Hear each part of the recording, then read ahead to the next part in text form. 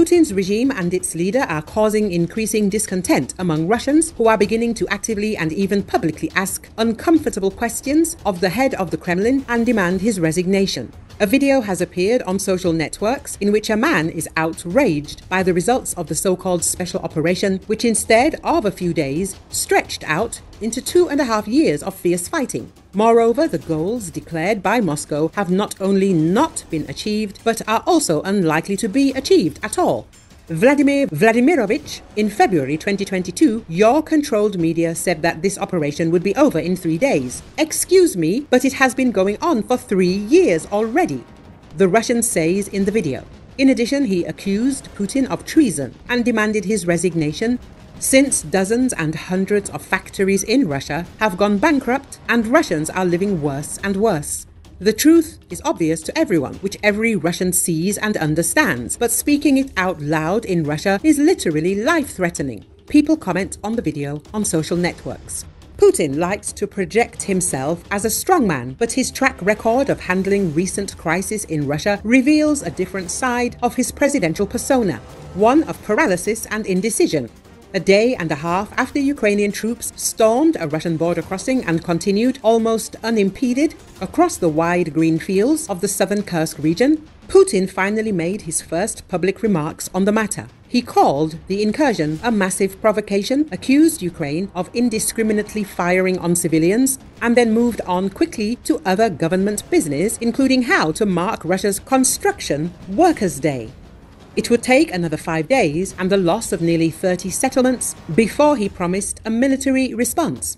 There was no visit to the region to meet the tens of thousands of evacuees, no declaration of martial law. Battlefield accounts have backed up the sense that a motley selection of Russian troops were rushed in as Moscow grappled with the dilemma of how to balance defending its own soil with keeping up the slow momentum on the Eastern Front. Ukrainian officials said some troops were redeployed from the Kharkiv region and the southern front. Chechen leader Ramzan Kadyrov claimed early on that his special forces unit, the Akhmat Brigade, had been deployed. Naval infantry officers from the Black Sea Fleet in Crimea are also involved. Experts agree the Kursk incursion has not fundamentally changed Putin's overarching strategy of attrition to exhaust Ukraine and try to outlast its allies. And yet, Ukraine's surprise move has emboldened those who had previously questioned the West's policy of limiting certain types of military aid and their use inside Russia.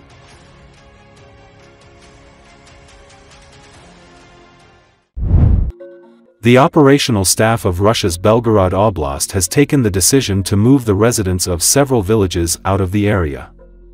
Belgorod Oblast Governor Vyacheslav Gladkov has reported that many people have been injured and some killed in the border areas.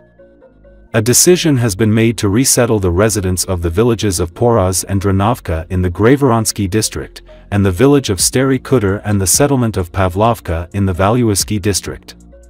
The entrance to the village of Vyazovoy in the Krasnoyaruzhsky district has been closed. Checkpoints are being set up, and it will only be possible to enter this settlement with permission from the administration. Unfortunately, the situation remains tense. Many people have been injured and some killed. We must take measures to protect the population. The official statements issued by the Russian authorities make no mention of combat action. Gladkov said schools located in a 20-kilometer zone in the border municipalities of Belgorod Oblast would operate remotely. Earlier, he claimed that the situation at the border with Ukraine remains challenging but under control, and that Russian troops were conducting scheduled operations. 35 settlements are said to be closed to entry due to the operational situation. Recent events in Russia's Belgorod region have drawn a lot of attention due to the escalating military activity and rising tensions from the ongoing conflict with Ukraine. This area, situated close to the Russia-Ukraine border, has become a hotspot for intense military actions with serious consequences for both military personnel and civilians. Military incidents in the Belgorod region have surged, especially after Ukrainian forces ramped up their operations in the area. This uptick followed a significant push by Ukrainian troops into the nearby Kursk region, marking one of the largest cross-border operations since the conflict began. Ukrainian forces reportedly advanced into Russian territory, capturing several settlements along the way. The Belgorod region has been frequently targeted, facing drone strikes and missile attacks that have resulted in numerous civilian casualties. These assaults prompted the regional governor, Vyacheslav Gladkov, to declare a state of emergency, as the humanitarian situation in the area continues to worsen due to the attacks on civilian infrastructure. Recent reports also mention attempts by Ukrainian forces to breach the border at the Nekatayevka checkpoint. However, these efforts were reportedly repelled by Russian forces. Such incidents highlight the growing tensions and the complex challenge of managing the situation along the border. The ongoing conflict has had a profound impact on the daily lives of people in Belgorod and other affected areas. The city is now accustomed to frequent air raid sirens, and attacks on civilian targets are a common occurrence.